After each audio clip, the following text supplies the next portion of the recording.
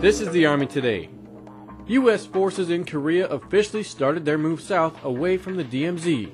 Airman Jamie Cicora was at the event to find out what it will take to see the move fulfilled.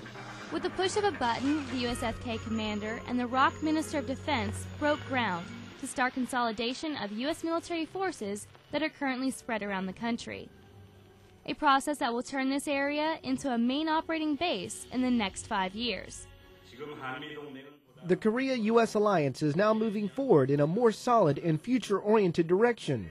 Building on mutual respect and close consultations, the two sides have hammered out solutions, one by one, on a range of long-pending issues, including the redeployment of U.S. forces in Korea, relocation of Yongsan Garrison, and transfer of wartime operational control. Some issues still have to be worked out. While Republic of Korea officials pursue financial support from their National Assembly, USFK is seeking congressional approval for the build-to-lease housing approach.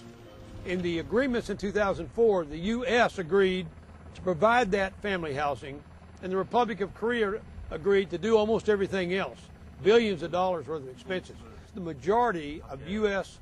family housing that will be needed to house the families that are currently in Yongsan Garrison in Seoul, who have to have a place to live when they come down here. The relocation of the Joint Forces headquarters in Korea from Seoul to Pyeongtaek is largely a strategic move.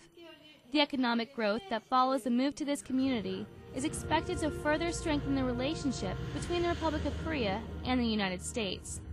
Reporting from Pyeongtaek and the future site of the main USFK operating base in Korea, I'm Airman Jamie Cicora. That's the Army Today from the Soldiers Media Center, Washington.